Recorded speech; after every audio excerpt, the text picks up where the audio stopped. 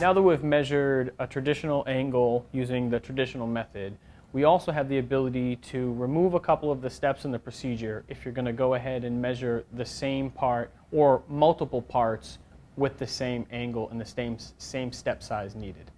To do so, we can program the gauge block size into the display so we don't have to go back, touch off the plate, and then go ahead and touch off the gauge block.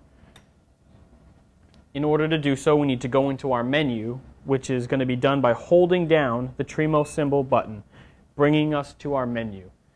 Hitting the right arrow to bring us to the second page of the menu.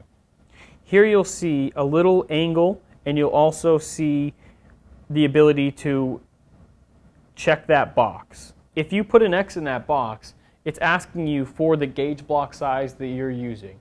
Basically meaning we're going to program the step size that we're going to take when we measure this angle. I'm using a 1-inch gauge block. The display is in millimeters, so what we're going to do is we're going to plug in the 25.4 millimeters.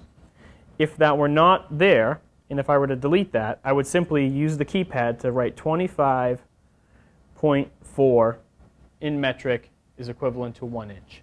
I'm going to hit the check mark to confirm that value, and then if I turn my angle on and turn it off, resetting it, I can proceed to measure this angle. Now if I drive into the angle, and the gauge block has been removed from the process, I will go ahead and remove the gauge block and push my part up against the straight edge, take my second measurement, and now the gauge is automatically presenting me with an angle where I don't have to go ahead and measure the gauge block size. This is going to be very helpful when you go to continuously measure the same part over and over again, eliminating that step of touching off the plate and measuring the gauge block size.